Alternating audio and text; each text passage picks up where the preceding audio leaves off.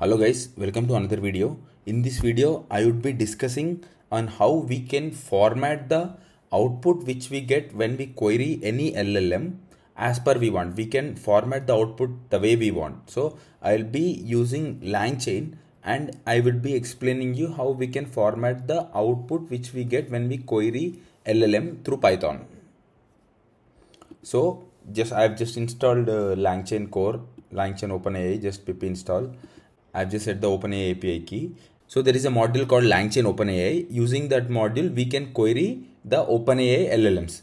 So we have a class called chat OpenAI, which is imported from LangChain OpenAI. So just chat OpenAI and the model name you want, just describe that. And this LLM, when you ask LLM.invoke, you can give anything. Tell me a joke I have asked you. So it has given me this output like this.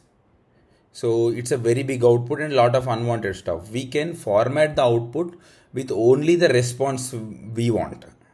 We can ignore all the unwanted things like how many tokens it has used, what is the audio tokens used, what is the prompt token detail. All this kind of unwanted information we can ignore and just format the output the way we want. And so there are few techniques which LangChain supports, and using those techniques we can format the output after querying the LLM. So the first one is Pydantic class. So in Python we have a module called Pydantic. Using that Pydantic we can even format the output by querying the LLM. So there are two advantages of using Pydantic module in Python, where it validates the inputs which we give. For example, let's check the basic Python code on how it throws the error. Here I have a class called user and I have these variables and I have decided the data type of each and every variable. So while I am calling a class, I have given the exact data types, like id is int, so int, this is string, so string, this is integer, so it integer, this is string, a list of strings, so I have given list of strings, and when I run it, we got the output very much perfect. But when I comment this and when I just run this one here, if you see, instead of id which is int, I am passing abc. So here in list of strings I am passing list of integer, so it should throw an error. So it threw an error. So using Pydantic we can validate the output. If you see here, I have mentioned 2 points. Pydantic automatically validates the data, ensures that it confirms the expected types and constraints. So only the expected types and constraints are passed. The key advantage of using Pydantic in the LangChain is that it evaluates the model generation output. Pydantic will raise an error if any required fields are missing. So while passing, if we miss out any fields, it throws an error. So that's how the Pydantic is used. So from now on, we will be asking the LLM to give some jokes and rate that jokes as well. How much it rates out of 10. So we'll ask that. So I have created a class called joke. And if you want to go with Pydantic module, you need to inherit the base module, which comes from the Pydantic module here. And you need to give this so that the LLM will understand the purpose of this class. Here, this is a class called joke, and joke to tell user. This is the comment which we have given, and here we are giving 3 fields. The first field is setup, second field is punchline, and the third one is rating. I mean, we have given the description also. Setup is of type string and it holds this kind of field, the setup of the joke, the punchline of the joke, and how funny is it out of 1 to 10. So instead of just doing LLM dot, here if you see, we have just done like LLM dot invoke of the whatever the context you want to do. Here I just gave tell me a joke. It has thrown this particular output. So now the intention is to format the output. So here we have a method called with structured output in LangChain. When you do LLM dot with structured output of this joke Pydantic class, and then you use like this particular variable, the structured LLM dot invoke of joke, then the output will be like this. We got 3 variables in the output. One is setup, one is punchline, and it's rating. So that's how we use the Pydantic module to format the output of the LLM response. That's it. And the second one is TypedDict. In case if you don't want to validate the variables and all, then you can go with the TypedDict as well. See, if you see here, if you don't want to use Pydantic, especially don't want to validate validation of the arguments, you can define the schema using TypedDict as well. So in TypedDict, we create a class, and while calling the class, we pass the variables as a dictionary.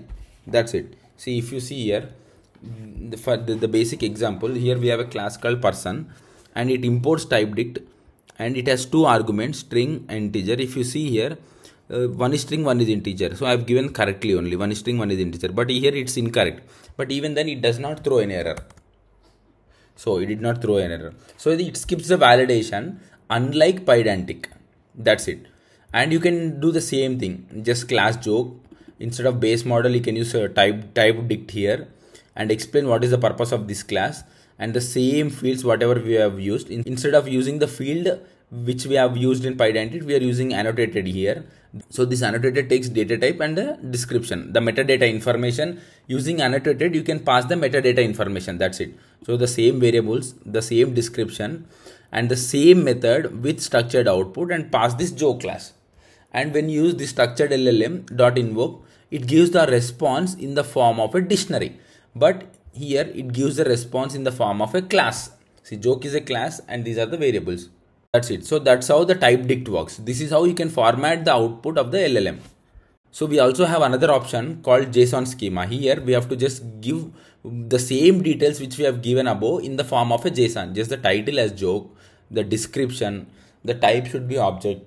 And inside properties, we give the variable names, the type and description, variable name and the data type and description, like that. And here we are saying that these two are mandatory. That's it. So this LLM dot with structured output of this JSON schema, and the output will come as a dictionary similar to the TypedDict. That's it. There is no much difference between the TypedDict and JSON schema in the output. It comes as a dictionary. We have another option called few shot prompting, and in which we can give some sample examples and tell the LLM to behave like that, and it behaves like that. That's it. So here we have given a variable called system, and inside which I have just explained what is the core purpose here, and I'm giving some examples, and I'm asking to give the assistant's output as like this. And when you want to train it with the few shot prompting, we have to use this class chart prompt template dot from messages, and you need to pass the system messages, which is nothing but this one, and the human input. So this is how we create the prompt using the few shot prompting. As we are doing prompting here, which means we are trying to tell the LLM to behave like this. So this is how we create the prompt in the LangChain. Chart prompt template dot from messages. What are the system messages you want to give to the system? What are the human query you have? That's it. So here we are saying that first call the prompt, and the output of the prompt pass it to the structured LLM. That's what this pipe indicates. First create the prompt, and then the output of this prompt pass it to the structured LLM. And when you do this dot invoke, and this whatever we have given here, this will go under input here. Whatever we have whatever the query we have asked here, that goes under input here. That's it. So this is another way to get the response in the form of dictionary using the few shot prompting. And there is another option, like instead of just declaring the JSON string which we have done above, all these we can even give like method equal to JSON mode. That's it. LLM dot with structured output method equal JSON mode, and it will return the output as the form of a JSON. Just that's it. Structured LLM dot invoke of the query. Structured LLM dot invoke of the query we have. That's it. It returns the output in the form of dictionary or a JSON, whatever. But this particular option is not supported by all model systems. That's what they have mentioned in the documentation. Only the LLMs which support the tool calling and the function calling, these kind of LLMs only will support the with structured output. So the LLMs which does not support tools and the function calling, then we can't use with structured output on those kind of LLMs. For that, we have to use this Pydantic output parser. Here, if you see, I created a class called person, and it's a base model. That means it's a Pydantic, and I'm giving an explanation about what is this class, and it has two fields, name and the height in meters. So I'm just explaining what is the purpose of this field and what is this field. That's it. And inside and I have created another class called people, and it calls the above class as a list. That's it. So here I have two Pydantic classes. So now we have a class called Pydantic output parser. This Pydantic output parser will take the class name. So when you pass this class name, which is people, to this Pydantic output parser, and when you call this dot get format instruction, this is giving the instructions on how to behave. Like instead of manually writing here, we can just call this method, and this method will create the instructions, and this can be passed in the prompt template, so that indirectly we are just doing whatever we have here only. That's it. Instead of writing this hard-coded text, we are generating that using Pydantic output parser. And now we are using the chart prompt template, because the chart prompt template is used to ask the LLM to behave. Like if you want to tell the LLM to behave this way, then this is the only option in the LangChain chart prompt template dot frame messages. The first is the system messages.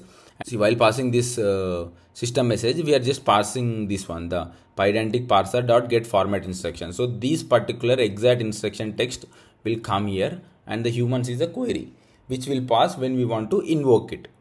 So here I have a query, and I'm saying first create a prompt. Then that prompt we have to pass it to the LLM, and the output of LLM we have to pass it to the parser. That's it. So we are creating a chain here, and this chain dot invoke of query means this query which we have here will be passed here. That's it. So we can create a chains in the LLM where we can tell like first do so and so step, then so and so step, then so and so step, like that. That's what we're doing. We're creating a prompt. The output of the prompt pass it to LLM, the output of the LLM pass it to the parser. So that's what we have done. And if you see, the output has come here in the form of a class.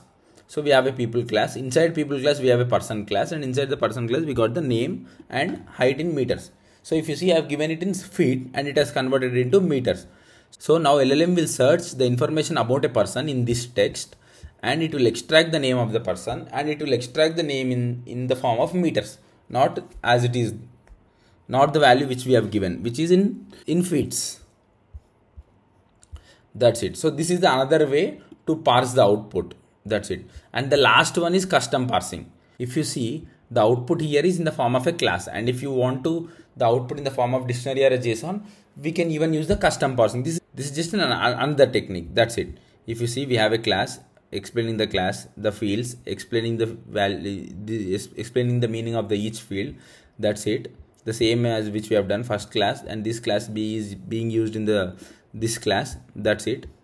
And now if you see, we are creating the prompt here. Whenever you want to create a prompt in the LangChain, we have to go with the chart prompt template dot from messages, and it takes two messages. One is system message and the human message. Human message is nothing but the query. The system message is what the instructions we give it to the system.